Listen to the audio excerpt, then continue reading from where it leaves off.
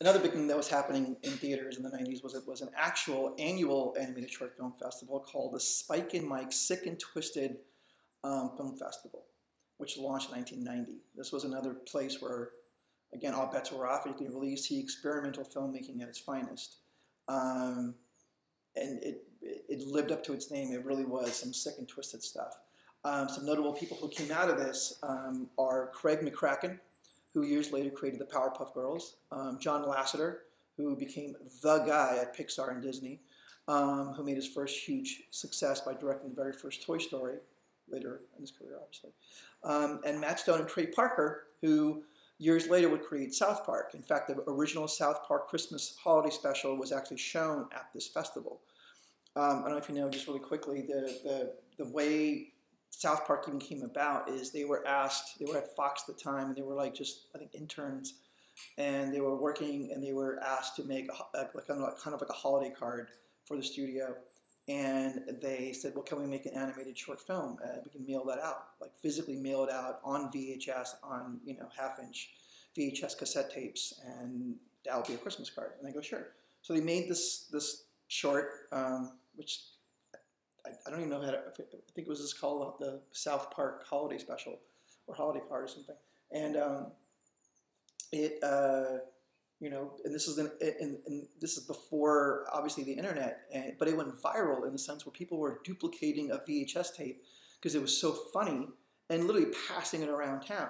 In fact, I think there's a story about how George Clooney actually got it and actually kind of made it famous because he called the studio and he goes, wait, what was that holiday card you mailed us? That was hilarious. And it helped garner a lot of attention because George Clooney was kind of backing up this holiday card and giving it to his friends. Anyway, that was the original version of South Park, and it had its theatrical debut, I think, at the Spike and Mike Sick and Twisted Film Festival. Okay, now back to Disney. Disney had a boom time in the 90s. Beauty and the Beast, 1991, Aladdin, 1992, The Lion King, 1994, which successfully broke box office records, all of those. Pocahontas, Hunchback of Notre Dame, 96, Hercules, 97, Mulan, 98, Tarzan, 99. All these grossed over $250 million worldwide. The films of this period are regarded as part of Disney's renaissance. A big part of it was due to a man named Christopher Vogler. In fact, there was a great book that he wrote called The Writer's Journey, Mythic Structure for Writers. If any of you writers out there, or anybody really into storytelling, I urge you to get this book. It's a popular screenwriting textbook by Christopher Vogler, focusing on the theory that most stories can be boiled down to a series of narrative structures and chapter archetypes described through mythological allegory based on the writings of mythologist Joseph Campbell, and his book, specifically The Hero with a Thousand Faces. So that book basically says that all stories innately adhere to very specific principles, a very specific formula in which a hero follows. He meets allies and foes, shapeshifters, wizards. It's what George Lucas based Star Wars on, the George Campbell book. And it's basically what Disney suddenly was looking at as their Bible for how they were going to create stories. So a huge part of what became the boom of storytelling at Disney, and why I think those stories have really resonated with us for so many years, it's because it follows this very simple kind of formula that Joseph Campbell basically said that all mythologies follow, which thus why they all have still lived with us for so long. Okay, now back to ridiculous cartoons. John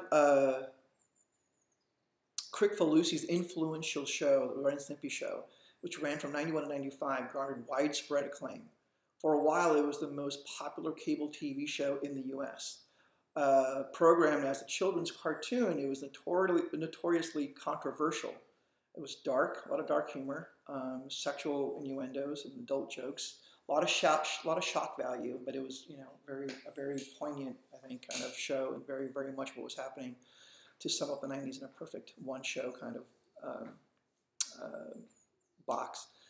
The enormous two hits of The Simpsons and The Ren and Stimpy Show promoted more original, relatively daring series to come out, including South Park, which aired in 1997, King of the Hill, which ran from 97 to 2010, Family Guy, it's been on since '99, and one of my favorites, Futurama, which only had a 4-year run, '99 to 2003. After the success of Pixar's Toy Story, the very first Pixar film, came out in '95, computer animation grew into the dominant animated technique world in the U.S. and many other countries that it's still known, for doing today. Even animation that looked traditional was more and more often created with computers. Like even today, South Park is done purely in Maya, computer animation software, but it looks ideally still like stop motion. The Lego movies, all the Lego movies that look stop motion are all done purely on a computer. But they have that kind of rawness that they can mimic that looks like traditional old school animation. So around this time, Disney started to produce their own 3D style computer animated films like Lilo and Stitch 2002, Treasure Planet 2002, Brother Bear 2003, but they weren't really living up to the bar that Pixar had created. And at this point, Pixar had already released Toy Story 2, Monsters, Inc., Finding Nemo, and The Incredibles. They were obviously dominating. So to turn things around, Disney did what Disney does. They bought Pixar in 2006 and put creative control over Pixar and Walt Disney Studios in the hands of Pixar's John Lasseter as part of the deal. The studios would run kind of as independent studios, but still Lasseter would be the Disney, would be under kind of the head, and he developed both the traditional style for more Disney stuff and more computer 3D stuff for all the Pixar stuff. On TV, the big thing that was going on was Adult Swim. Adult Swim actually comes from Cartoon Network, which is basically an adult-oriented version, adult nighttime programming block of the famous children's cartoon cable show, Cartoon Network. It's programmed basically in-house. It started out by this in-house production company called William Street. And it currently broadcasts from about 8 till 6 p.m., 8 p.m. till 6 a.m. Still, and it launched in 2001. So by day, kids can watch Powerpuff Girls, and by night they can watch things like Aqua Teen Hunger Force, which is still one of my favorite things ever. Okay, so now let's get into stop motion.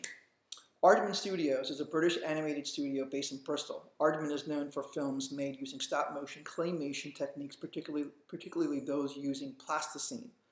In 1991, one of their animators, Nick Park, made a short film called Creature Comforts, and was the very first Aardman production to win an Academy Award. Park also developed clay model shorts featuring the adventures of Wallace and Gromit. Here is Nick Park's Oscar-winning short film, Creature Comforts.